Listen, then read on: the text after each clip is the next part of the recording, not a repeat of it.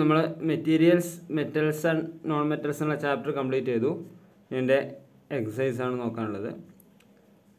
Which of the following can be beaten in to thin sheet? താഴെ പറയുന്നതിൽ ഏതാണ് thin ഷീറ്റായിട്ട് beaten ചെയ്ത് അടിച്ച് പരത്തി ഉണ്ടാക്കാൻ പറ്റുന്നത്? Zinc, phosphorus, sulphur, oxygen. ഏതാണ്? സിങ്ക് അല്ലേ? സിങ്ക് ആവാനുള്ള കാരണം അത് മാത്രമേ അതിൽ മെറ്റലുള്ളൂ, ബാക്കിയുള്ളതെല്ലാം non മെറ്റലാണ്. Which of the following statements is correct? All metals are ductile. All non-metals are ductile. Generally, metals are ductile. Some non-metals are ductile. Is that correct? All metals are ductile. All metals are ductile. Fill in the blanks. Phosphorus is very high, very reactive non-metal, highly reactive non-metal.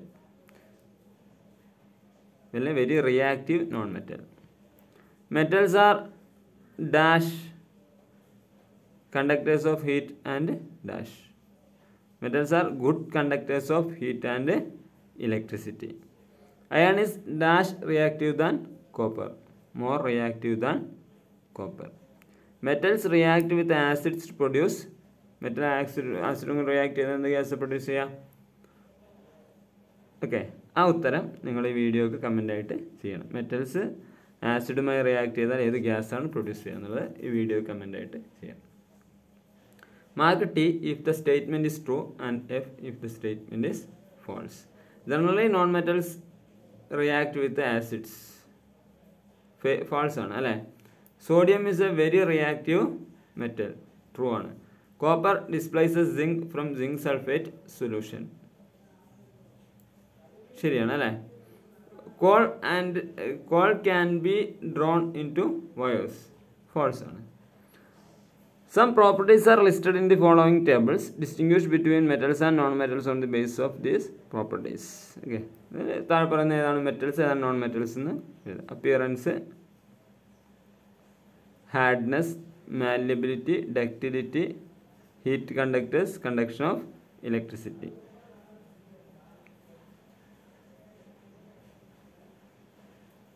ഇതിൽ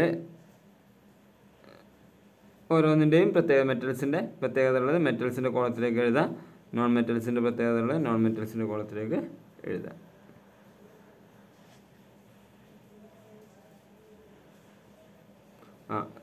അങ്ങനെയല്ല ചെയ്യേണ്ടത്. Appearance എന്താണ്? മെറ്റലിൻ്റെ appearance എന്താണ്? Non മെറ്റലിൻ്റെ appearance. Hardness, metal hard ആണോ non metal hard ആണോ? അങ്ങനെ ഓരോന്നും മെറ്റലിന് എങ്ങനെയാണ് അത് സ്യൂട്ട് ആവുന്നത്, നോൺ മെറ്റലിന് ആ പ്രത്യേകത ഉണ്ടോ, അതാണ് എഴുതേണ്ടത്. Give reasons for the following. Aluminium foils are used to rap food items. Aluminium foil food items പൊതിയാൻ വേണ്ടി ഉപയോഗിക്കുന്നത് എന്തുകൊണ്ട്? Immersion roads four heating liquids are made up of metallic substances. Okay, liquid heat ചെയ്യാനുള്ള immersion roads എന്തുകൊണ്ടാണ്? Metal കൊണ്ട് ഉണ്ടാക്കുന്നത്. നമ്മൾ വിശദീകരിക്കാത്തത് simple ആയതുകൊണ്ടാണ്.